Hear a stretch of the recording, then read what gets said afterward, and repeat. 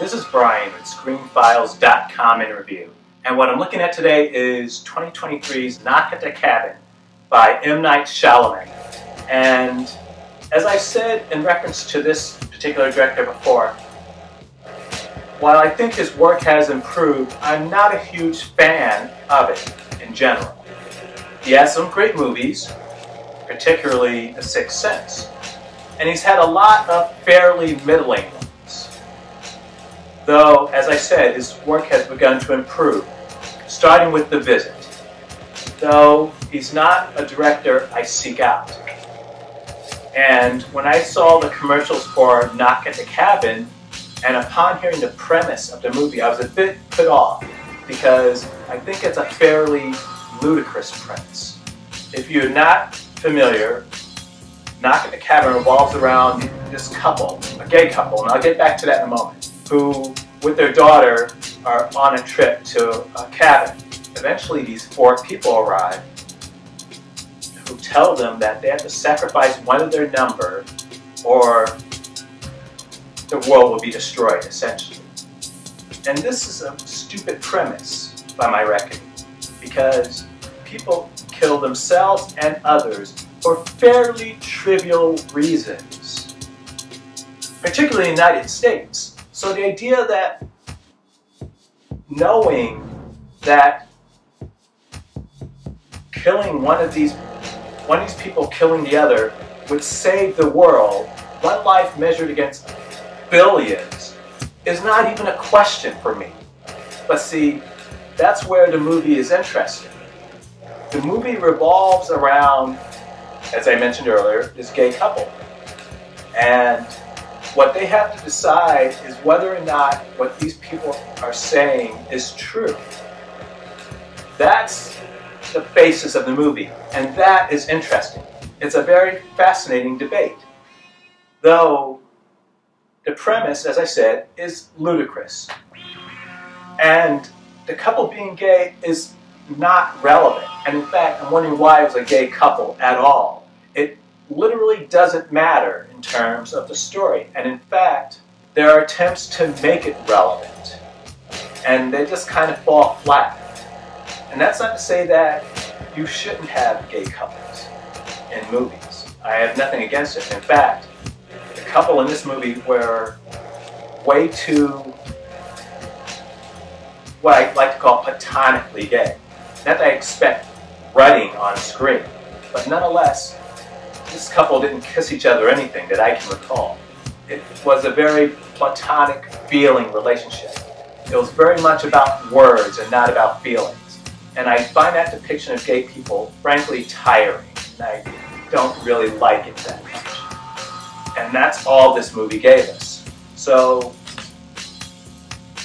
based on that portrayal, there was no real reason for this couple to be gay at all. It just didn't matter.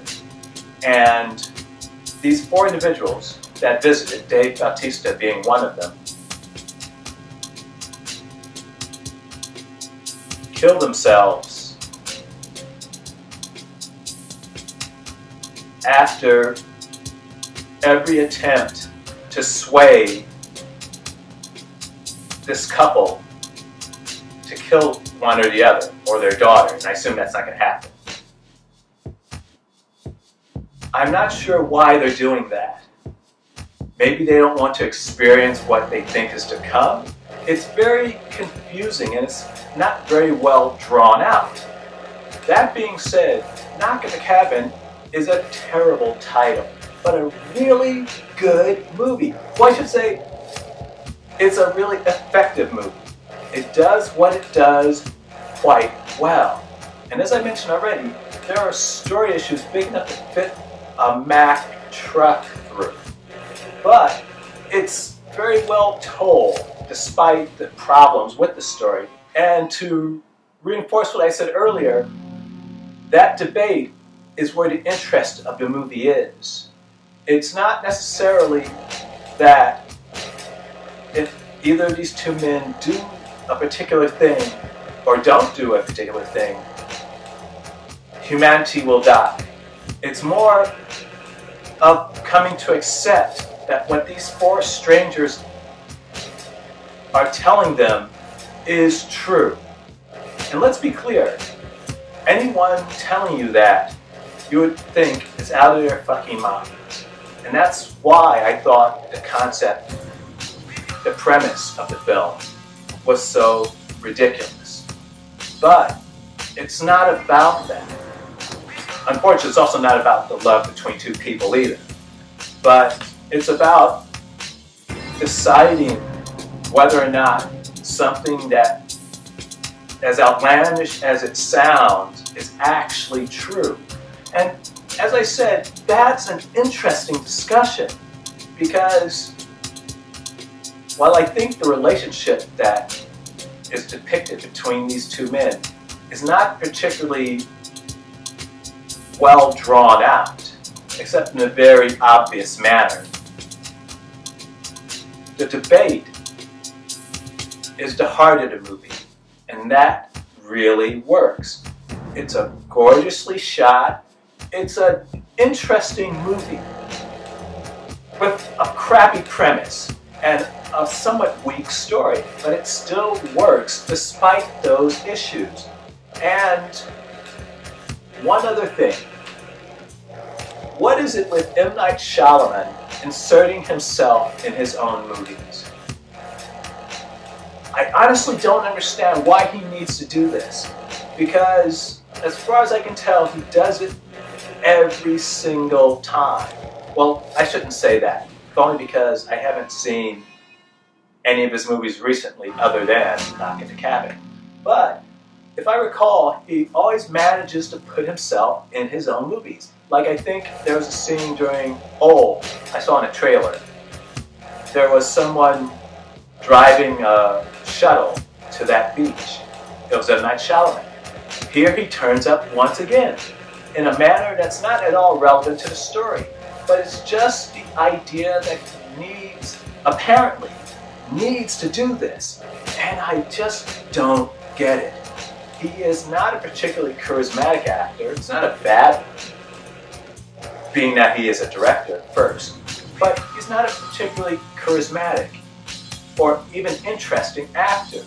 I mean, Sidney Pollack, great director, very good actor. M. Night Shyamalan, good director, so-so actor. And I wish he would stop doing that, namely popping up in his own movies. Because for me, that's just more the ego thing that virtually killed his career early on. Now, that's not to say that he can't act as well. My thing is, why does he only do it in his own movies? I'm 100% positive that if M. Night Shyamalan wanted to, he could play a cameo in virtually anyone's movie he wanted, as like a walk-on or someone that says a few lines. I'm sure that could happen if he wanted to, but he always feels the need to insert himself, literally, in his own movies. And I just get tired of it. I find it vaguely off-putting, and I don't enjoy seeing him turn up. But that being said, Knock at the Cabin is a pretty good watch. It's enjoyable. It's ludicrous. Its story doesn't quite make sense. And as I said, there are plenty of holes in it. But it's well shot. It's well acted. When the premise is given a little air to breathe, and it gets down to its essential core, it's interesting. It's not a great movie by any stretch, but it is one worth seeing. So what do you think? This is Brian with ScreenFiles.com and Review. If you agree, disagree, let me know down below. And as usual, consider a like or a follow.